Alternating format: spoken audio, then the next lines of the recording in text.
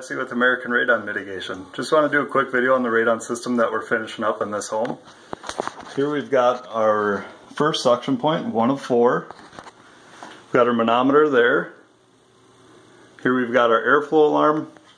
Here we've got a cap on the pipe so we can take that off and pick up the crawl space if we need to. There's dirt floor crawl space back there. The pipe runs up and into the bathroom over the ceiling tiles in there. This house does not have drain tile, so it makes it much more complicated to mitigate, hence needing 4 suction points. So we've got our pipe continues, comes down into this closet. This pipe goes through the wall to mitigate this addition. And here we are coming through the wall with a valve so we can balance the flow. All of our suction points have valves. And then there's the suction point. So there's about 15 gallons of sand removed under the home in that area.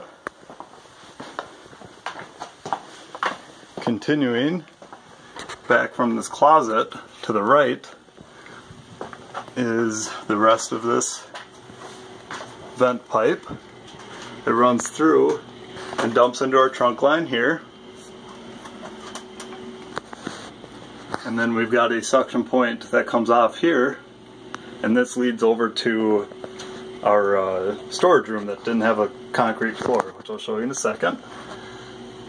Up there, our trunk line runs all the way up to the attic where there's a radon fan to create the suction that we need, and then it exhausts all that radon out above the roof. So we've got another suction point here,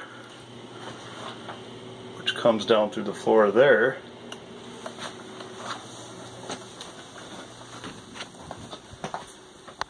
There's the vent pipe for the suction point in the storage room here. It comes through the floor, through the wall and the floor, into the floor there. And this storage room did not have a concrete floor, so we have a 12mm reinforced poly sealed around the edges to create our barrier. And then here we have a test hole. We've got another one out here. So it's just a hole drilled through the concrete floor. And then when we hook these tubes up, we can measure how much suction we're creating in each section of the home. So these tubes all run back to our micromanometers here. And the key to getting your levels low is to get negative numbers or suction under the entire home. You'll see if I close this valve, these numbers will instantly go positive, which means now we have radon coming in that section of the home. If you guys have any questions on radon mitigation, feel free to reach out to us. Our website's AmericanRadonMitigation.com. Thanks for watching.